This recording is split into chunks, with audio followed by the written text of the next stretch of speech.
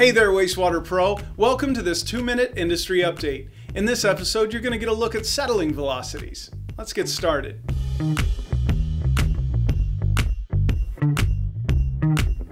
Settling velocity is pretty simple. It measures the distance over time a particle will take to settle in water. Let's take a quick look at this video comparing clean sand versus wastewater grit particle settling rates. As you can see from this video, both clean sand and wastewater grit settle at the same rate, and organic coatings do not affect grit settling velocity. Now let's take a quick look at how grit travels in a system when hydraulics are used rather than settling.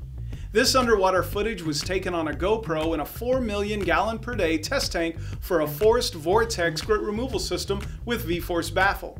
As you can see, when hydraulics are used in a grit removal system, settling is no longer a factor. Notice how the grit travels as a moving bed across the floor and into the grit hopper. There is no settling action here. Hydraulic forces push the grit particles to the center for entrapment. To quickly recap, settling velocity is distance over time a particle takes to settle.